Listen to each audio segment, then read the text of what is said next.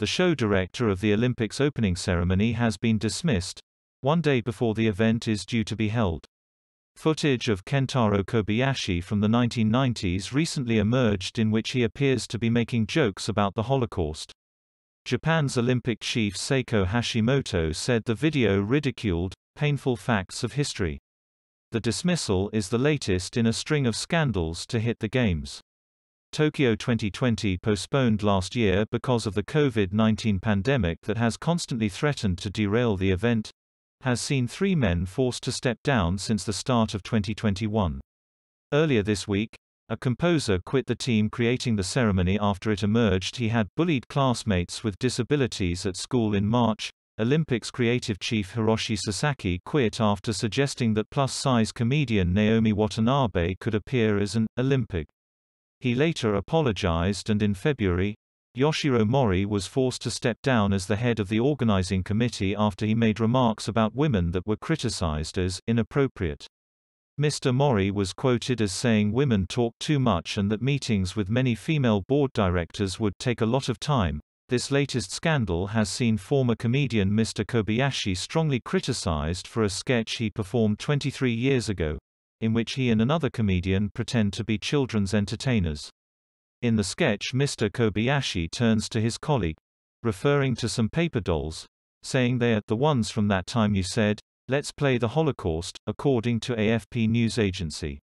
Japanese Prime Minister Yoshihide Suga described the comments as outrageous and unacceptable, while Rabbi Abraham Cooper, of the US-based Holocaust research body Simon Wiesenthal Center, said, "Any person, no matter how creative, does not have the right to mock the victims of the Nazi genocide." Mr. Kobayashi also issued a statement responding to his dismissal. "Entertainment should not make people feel uncomfortable.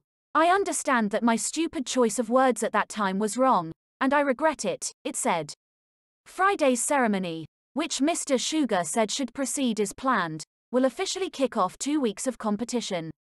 However, after the removal of Mr. Kobayashi, organizers are now reassessing how to hold Friday's event, which will only be watched by about 950 people in the stadium, in order to minimize risks.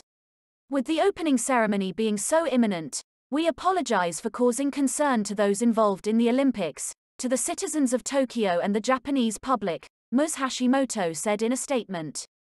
The scandals have done little to stop massive unease about the Games, which were postponed from last year due to the pandemic. The head of the Tokyo 2020 Olympic Committee admitted this week that he has not ruled out cancellation, even at this late stage. A recent poll found some 55% of people in Japan were opposed to holding the Games, amid fears it could become a coronavirus super-spreader event, Reuters news agency reported. Already, organizers are dealing with rising COVID case numbers among athletes and officials. On Thursday, they said 91 people accredited for the Games have now tested positive for the virus.